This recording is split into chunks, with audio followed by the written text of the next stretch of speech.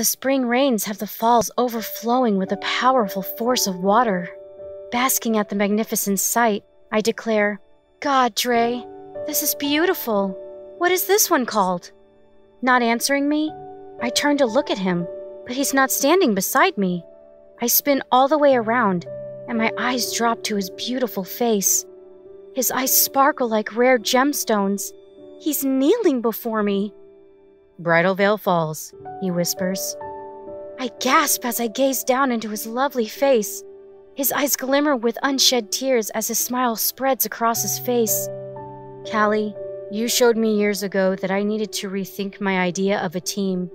Well, I've done that for several years, and now I want you to rethink it too.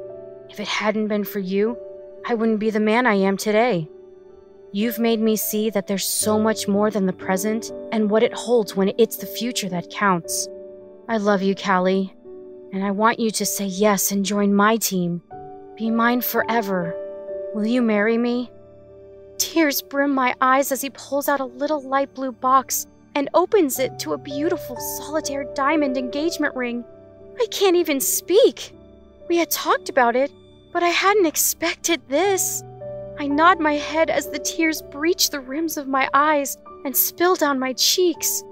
Out of the corner of my eye, I see several hikers stopping on the trail as they hold up their phones and capture our moment.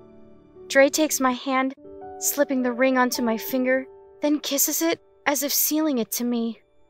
He stands, taking my face into his hands, staring deep into my eyes. "I love you so much, Callie. You're my angel, my love, and my star in the sky lighting up my dark night. Every day that we share together is my greatest day. My love will find you wherever you are. All you have to do is gaze into the sky."